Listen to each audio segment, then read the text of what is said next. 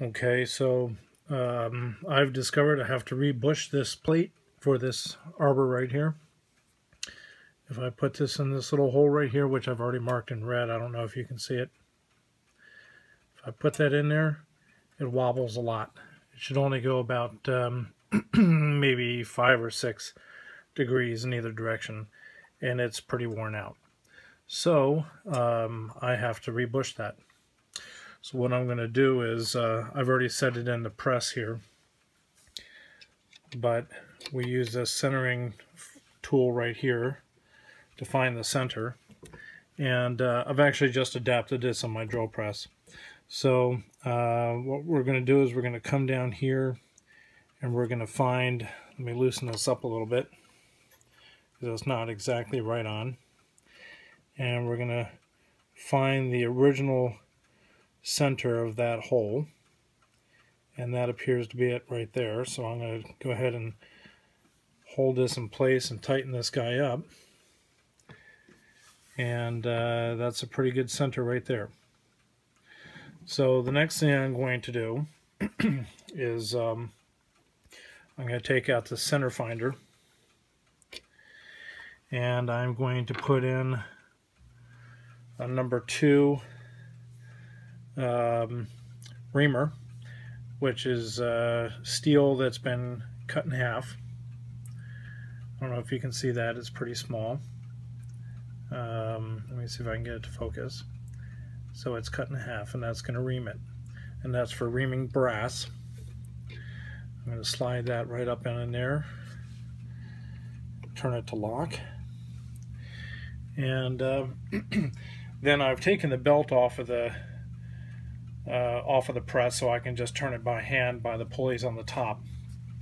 So I'm going to go ahead and I'm going to lower this guy down till it just gets in the hole there, and then I'm going to turn it slowly one way and the other way and apply very gentle pressure as I'm going, and we're getting that guy in there, and he's reamed. So I'm going to run it back and forth a little bit, make sure it's nice and clean. Sorry about the camera shake, it's on the table there. So now I'm going to pull this guy out,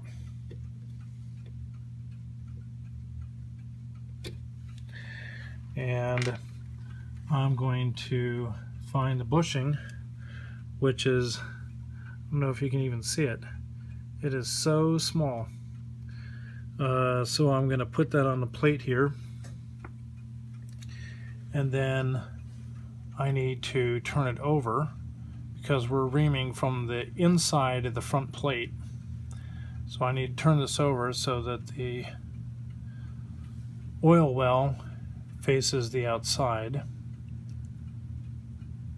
and then we're going to put that guy right up to this hole here.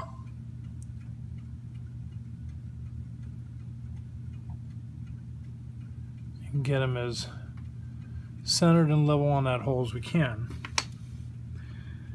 Then I'm going to use this presser foot and lay that up in there,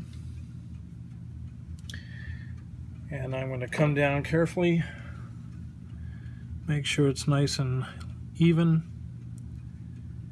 and I'm going to just push that bushing right into that hole. Oh, looks like I moved the whole press there. Alright, so that is now in the hole, and if I take this plate out of here,